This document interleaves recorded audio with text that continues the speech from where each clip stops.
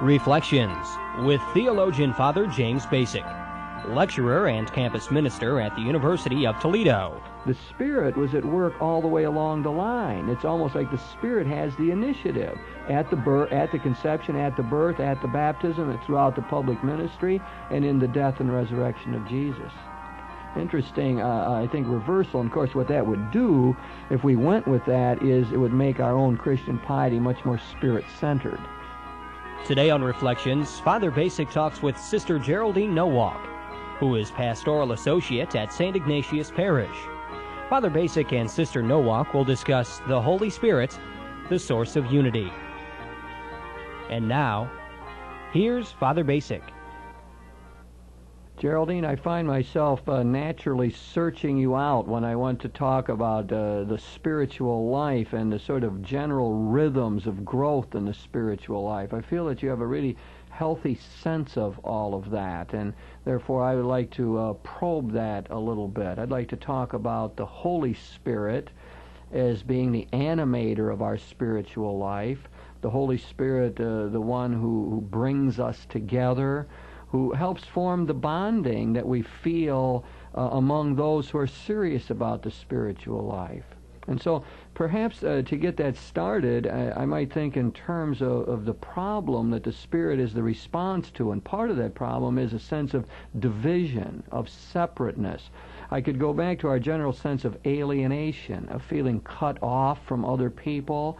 It's the problem of finding it hard to communicate, of not being able to talk at a very deep level with people, of sort of hungering for someone who would understand us in depth, or wanting to be with people who could share our joys and comfort us in the middle of our sorrows.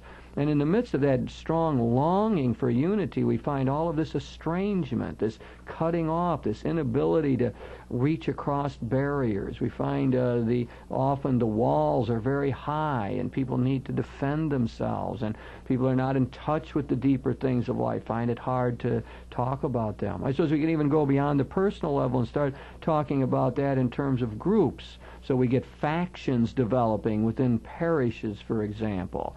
Or we get interest groups in the country that seem to be opposed to one another. We get big fights going over policy issues. And we get an international situation where nations war against one another. So it seems like this estrangement, either personally or at a societal level, is a great part of the human problem, and is something that the work of the Spirit is called to counteract. That's the frame I'd like to begin to look at this in. That's an exciting point of view, and I guess as you mentioned the factions that arise, I have to automatically, while I acknowledge that and want to be realistic, I do acknowledge that those ideas exist. If I am to do anything about those, or if I need to feel motivated about any of that, I need to look for examples within the world where maybe people have done the about face. They've begun by realizing what their gifts are, and people have come together, and the result is something that's phenomenal. For example, a couple years ago, a woman in Denver had the idea that in regard to the peace issue, wouldn't it be a great thing if people could articulate in an artistic way, by way of a banner, what would they feel like if, for example, nuclear war happened, what would be lost? And this project became known as the Peace Ribbon. People articulated in various ways, and the idea was that that they were going to take and present this last August, and would surround the building in Washington with the Peace Ribbon.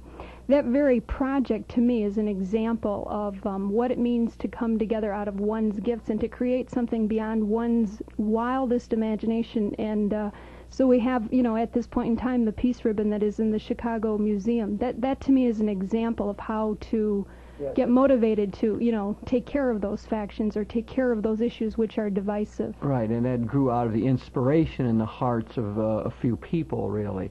Geraldine, I was thinking about another example of that, and that's the Hands Across America event. that this is a marvelous kind of thing. The people holding hands all the way across our country as a way of demonstrating care for those who are hungry in the world, and thinking about the poverty question. And boy, what a marvelous symbol that is of this togetherness, of this coming together. And that grows again out of the creative inspiration of a few groups and individuals, and again represents not only the empowerment of the Spirit, but something of what the Spirit is supposed to accomplish. That is, a reaching out, a holding, a being with, a sense of solidarity as one faces one of the major kind of problems in life.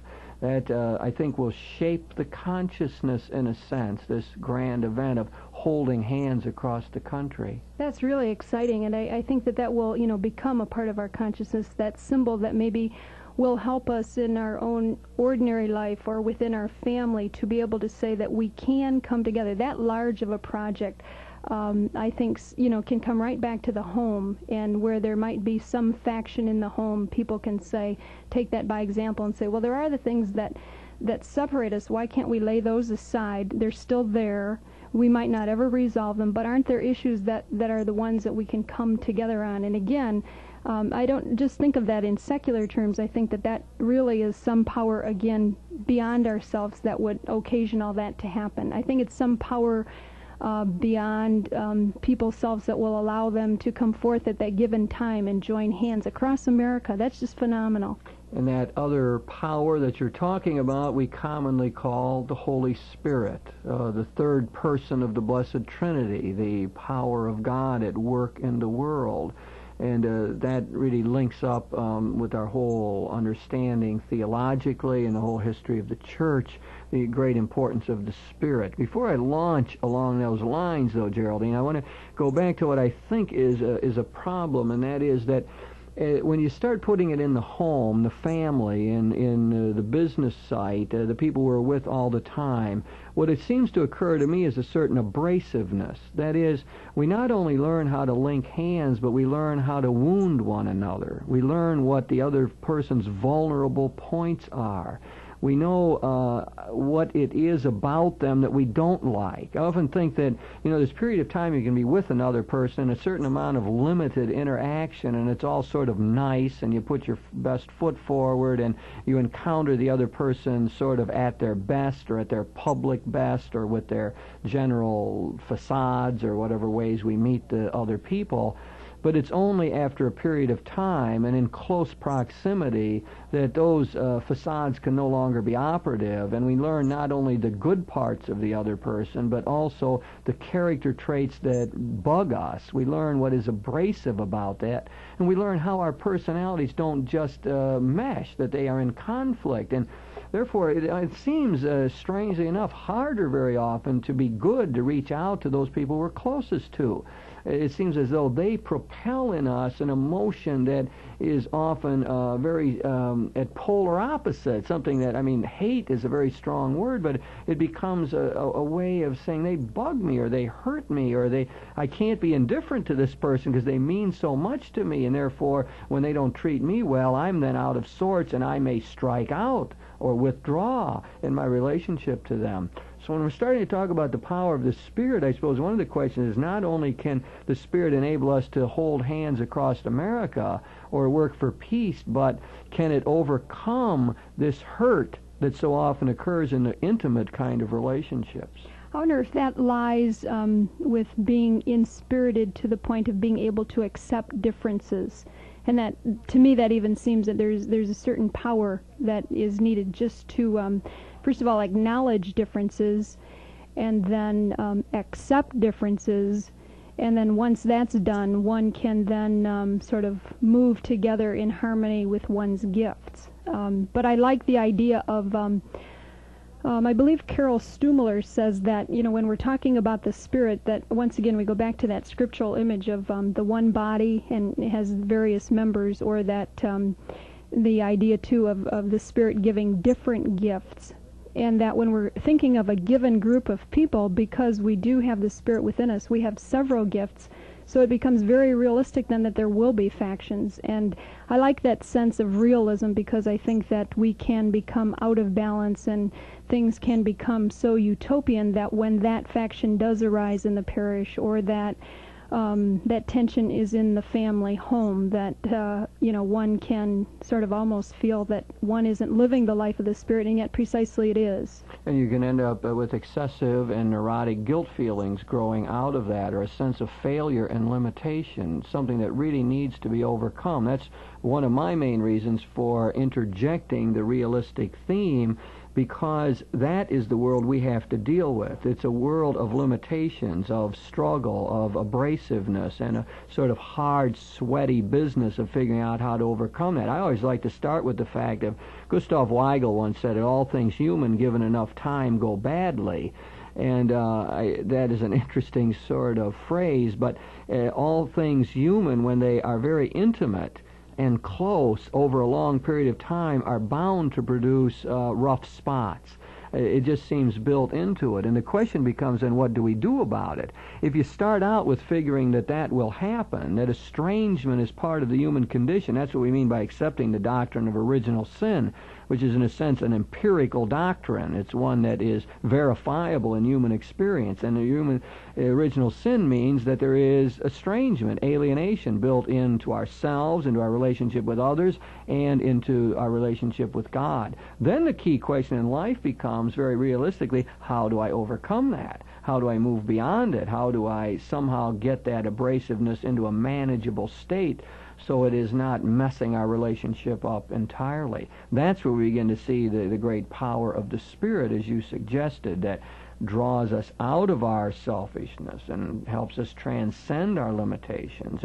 And that marvelous word empowers us to do better and to build the bridges and to break down the barriers. And maybe the door that sort of accomplishes that is the idea of communication. I feel that when divisiveness is present and when gifts are present and we need to go beyond, then communication is the vehicle that can accomplish that, and that how broad, whether that's on a personal level, a family level, a national level, or international world scene, to not reduce it maybe in a simplistic way, but just the idea of the importance of communication and to understand the thought pattern of those that we're dealing with. I don't think it's simplistic at all. In fact, there's important philosophers and social analysts today who want to put communication at the very center of their understanding of human existence, that it is the key to human living. It is really how we come to know who we are and how we affirm and challenge other people, that some have suggested that we live in a communicative network, that's what our experience really is. It's not me as a subjective person isolated from everything else, then having these various discrete experiences. But to be an experienced person means we are living in relationship and a communicative network where the great tool is dialogue. Maybe we can make that far more concrete than that little speculative excursion into the world of philosophy there. But I often tell people who are preparing for marriage that it's hard to predict exactly what the problems will be. But the point is to have a tool to deal with them no matter what comes up, and that tool really is communication. It is that refinement of communication that we call dialogue, where two people are searching for a truth greater than they currently possess, where they're trying to, on the basis of trust, come to appreciate the other in a new way. So I believe that is actually a very deep analysis of where it stands with us humans, and it becomes, as you suggested, the door, the tool, the mechanism for dealing with the estrangement that's built into the human condition. Geraldine, I've been thinking about this and how we relate this really to the whole biblical world of the Spirit, and I think it's important to do that. What we've been talking, I suppose, is in terms of an analysis of the human condition, of just looking at our own experience and that of others. But what we like to think is that the Scriptures throw light on this, that the Bible helps us to understand it in greater depth.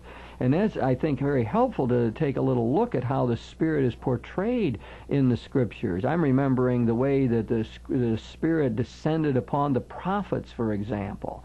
and the prophets out of the power of the Spirit would speak the judgmental word, thus says the Lord.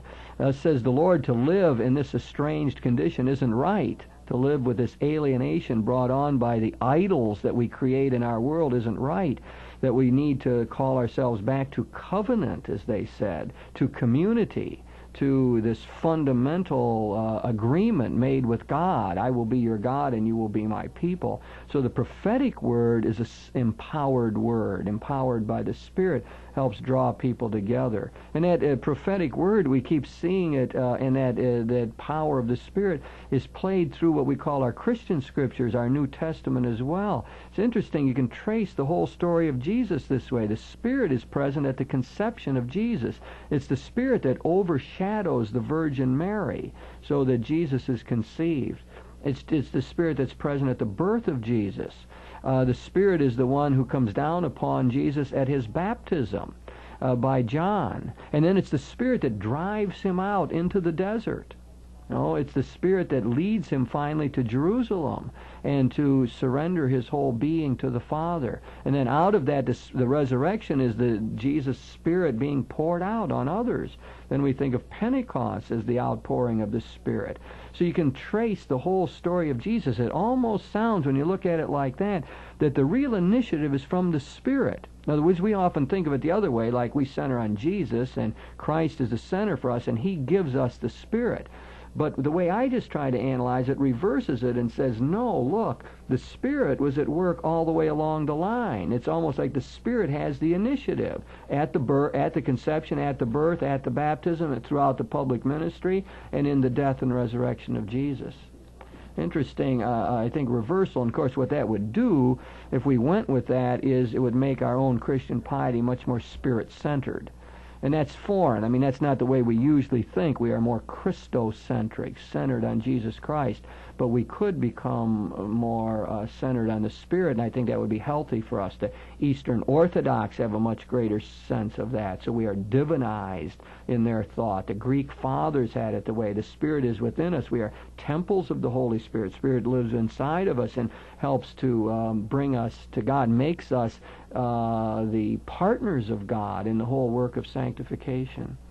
I was in a conversation recently with people who needed to articulate their image of God, and I was particularly impressed with a young lady who described her image of God as Trinitarian and had a nice sense of being able to move as life moves within ordinary everyday events, from picturing God as Creator to picturing God as Lord to picturing God as Spirit. So it's a certain sense of integration about one's image of God has to do with including the Spirit then, and possibly a reflection, as you articulated the Scriptures and how the Spirit was present within Jesus' life. It would be, that sort of almost makes me want to go and sit down and reflect and say, when was the Spirit active in my life, and to pinpoint those life experiences that I would have my own sense then to make those Scriptures live for myself. That would be a very valuable thing to do. And one way, I think, as we would try to do that, we would direct ourselves to the places where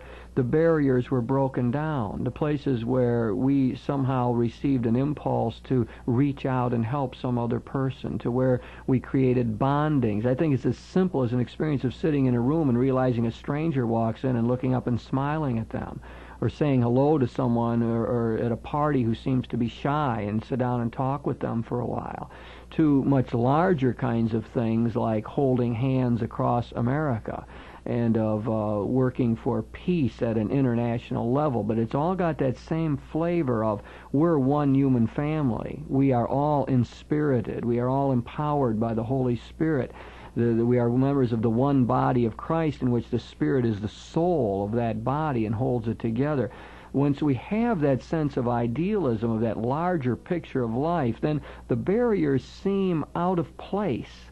The estrangement seems like, well, it shouldn't be like this. I mean, yeah, it is. I mean, we got this difficulty of communicating and reaching and touching and getting together, but it's wrong. I'm out of kilter then. I don't feel right in a group where the tension level is high and where people dominate or where others are left out. It's not the way human life should be lived.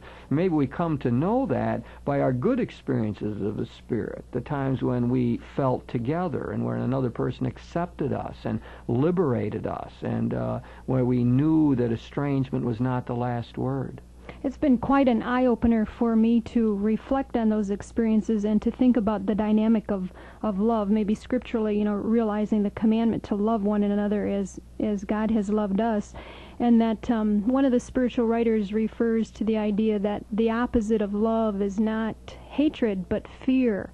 And so when oftentimes I think that divisiveness occurs or someone is not able to communicate, that it's really fear at work, and then that fear causes that sense of isolation. So we see those boundaries and we see those barriers. So it's a great reflection to think about one's own life and maybe the great amounts of fear, and that when we buy into that, we are creating those boundaries and we are creating those decisive elements, and just an interesting dynamic to think of the opposite of love as fear, because again, those wonderful things that have happened that are so exciting or so energizing or so beyond our wildest imagination really come across through a spirit of love and not fear, no isolation.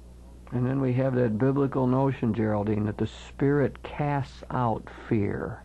It is precisely the Spirit that overcomes the fear and helps us to take those risks and overcome our isolation and barriers. That's a really important idea. It's one of the ways the Scriptures link up with our psychology and help explain the greater depth that's involved here.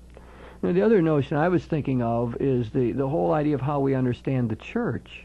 Because what we say is the church really has its birth in a way at Pentecost, that it is born in the very outpouring of the Spirit, that when the Spirit is poured out upon the disciples, then we have the community formed, the group that lives this common life and worships together and helps to serve others out of the Spirit that they have felt and known within their group.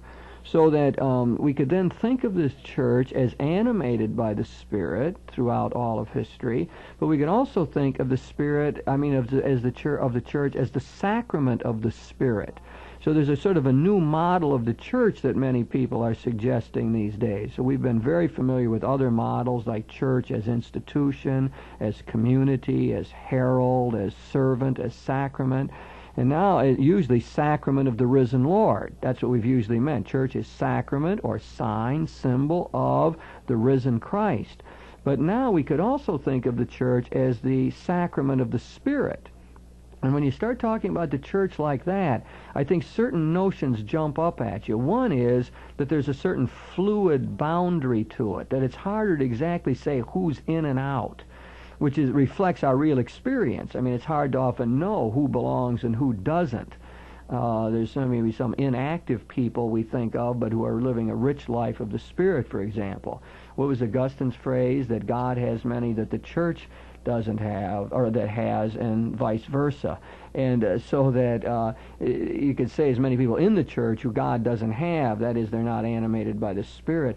But when we begin to reflect on the community as sacrament of the Spirit, then it puts us in a different mind here. It focuses on the internal, on the real responsiveness to the call of God, on a community that's exciting, that's vibrant, alive, that's welcoming, that you'd like to join up with. It makes a difference in the world. I sort of like that image. I think it's got great potential here for opening up new slants on what the church is.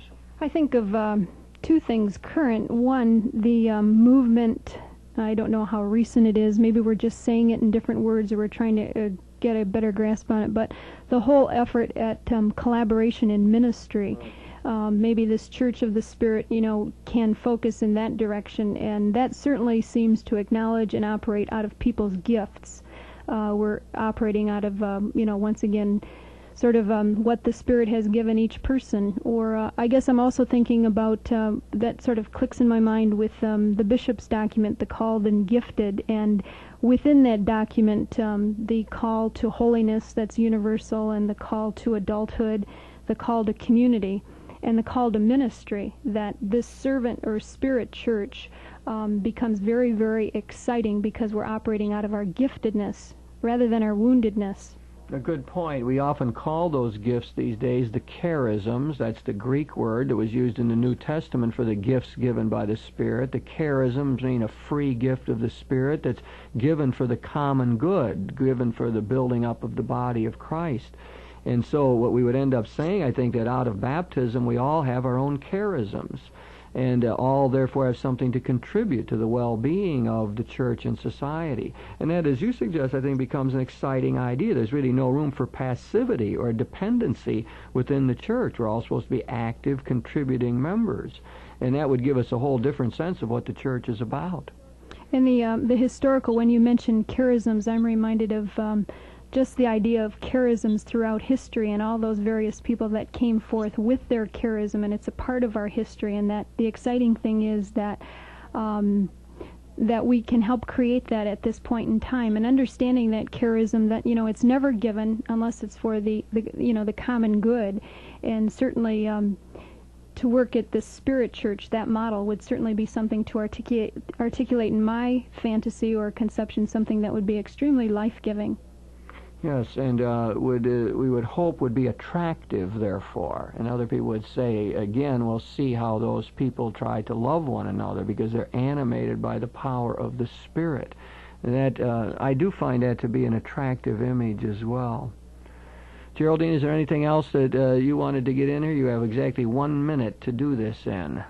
You've gotten your say on the Spirit, have you? The Spirit will probably move you to say something else as I start, but I think maybe I could try to summarize a bit of where we have been. I know the emphasis has been on the Spirit as a source of unity, and we've had marvelous images of that.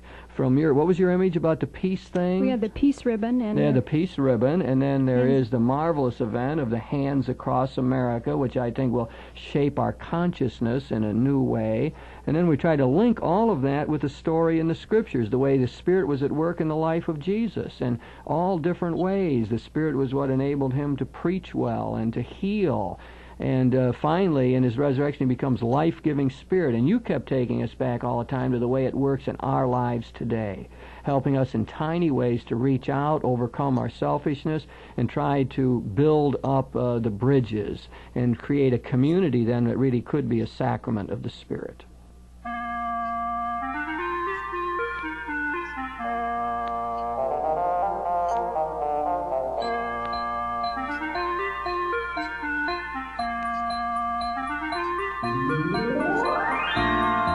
You've been listening to Reflections with theologian Father James Bacik, lecturer and campus minister at the University of Toledo. Today, Father Bacik talked with Sister Geraldine Nowak, who is pastoral associate at St. Ignatius Parish. The topic of this week's Reflections was the Holy Spirit, the source of unity. If you have any comments on today's show or suggestions for future programs, please write Father James Bacik, Catholic Campus Minister, 2086 Brookdale Drive, Toledo, Ohio, 43606. Funding for this program was provided by the Catholic Communications Commission of the Diocese of Toledo.